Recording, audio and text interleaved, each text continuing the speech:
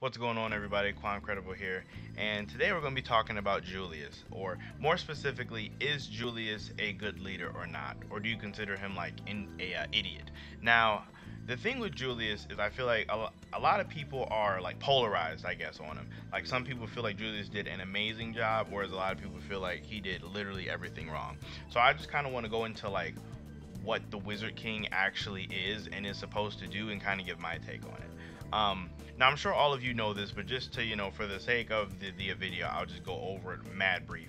The Wizard King is basically just the leader over the military and like all of those kind of affairs in the Clover Kingdom.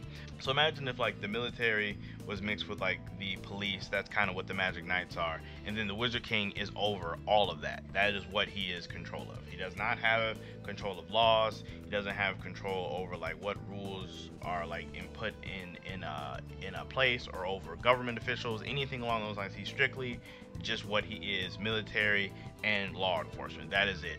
Now, with that being said, not like I don't want to like confuse anybody and make it sound like he doesn't have that much power, because he does. Being in control of those two things, you are in a you have a position of immense power just with those two. Like make no mistake there. But it's not like he can necessarily do everything. I have seen some people say like, oh well, Julius didn't stop. Julius hasn't stopped the whole classes system or all of the discrimination in the Clover Kingdom, and that's just because he's not in a position to. Like he's simply just not in the position to do that. But that aside, a lot of this kind of goes down into what you believe a good leader actually is. Now, like some people value different things in leaders, which is fair because being a good leader is kind of subjective. I mean, there are lots of things that we can already rule out that make you a good leader, such as like dependability and honesty, and being reliable and all those good things, honest, all that, like the real like basic stuff. But as far as like strictness and leniency, lots of people, it falls in different places, so it's kind of hard to say.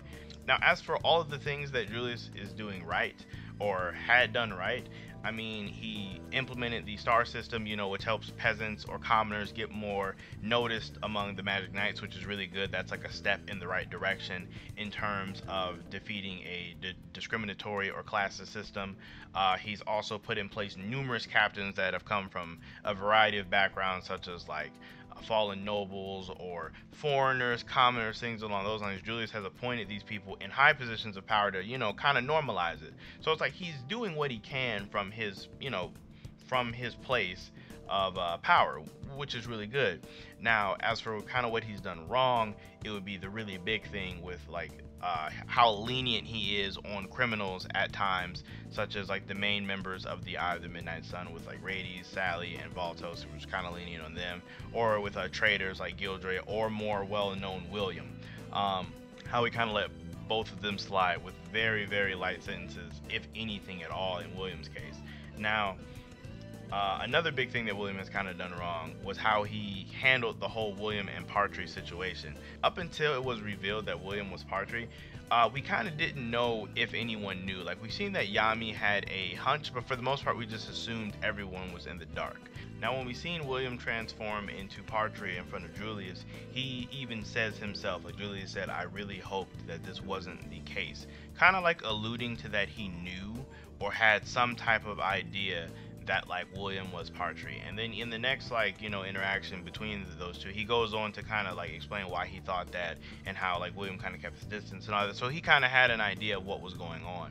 And now him not acting on these feelings, as well as during the fight, trying to capture Partry alive for the sake of William so he wouldn't have to kill him, ultimately led to the kingdom getting put in a lot of danger.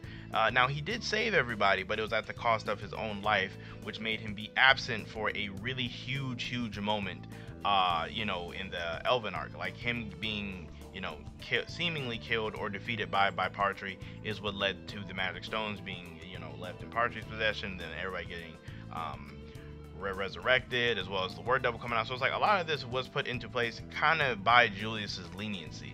Now, of course, obviously, there's lots of fault on William and Partry and all that other stuff. Word Devil was the one who orchestrated all this. But if we're talking strictly from Julius's standpoint as a leader, had he been more heavy-handed and like acted, more with the nation's best interest in mind, not necessarily his personal feelings, a lot of this could have been avoided outright. Like, just outright, it could have been avoided.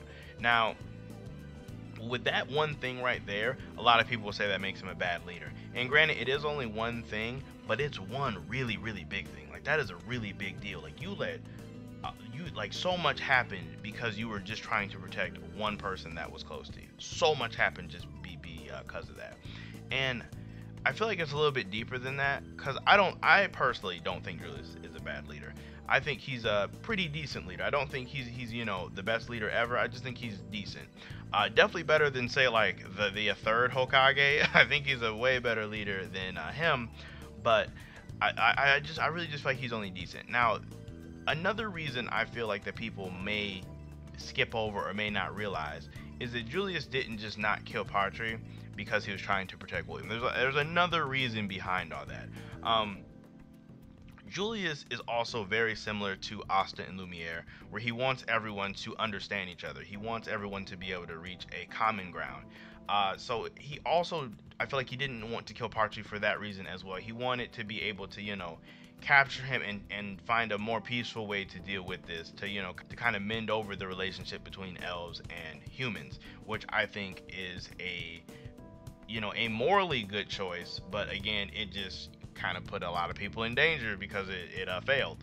So ultimately, you could really go back and forth depending on if you think he's a good leader or a bad leader, just depending on what you personally value out of a leader. Like, if you're more so for peaceful resolutions and leniency that could possibly lead to people who did heinous crimes sliding or getting a pass, or if you're more towards strictfulness, however, like, they might not necessarily try to solve things in a more peaceful way, which I don't really feel like either one is bad. I feel like they're both like good traits for leaders to have. Obviously, in a perfect world, you'd have some type of perfect balance between the two, always knowing which one to go for.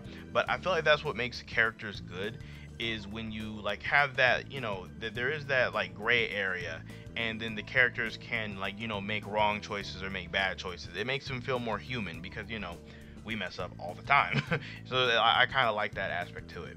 That's kind of all I have to say about it on the topic on if Julius is an amazing leader or not. Let me know what you guys think down below. If you guys think he's great, or he did a good job, or is doing a good job, or if you think he's absolutely horrible and he is dropping the ball. I do still stand by what I said. I think he's a better leader than the third Hokage, which is funny to me. I do think, overall, he's pretty decent. I think he is a decent leader, nonetheless. Not quite amazing, but pretty decent. But yeah, aside from that, let me know how you guys feel about it down below. Make sure you guys like the video so it's up to my channel. I really do appreciate all of the support. I really want the channel to grow as big as possibly can. I need you guys' help to do it. That being said, I hope you guys all enjoy the rest of your day, and I will catch you in my next video.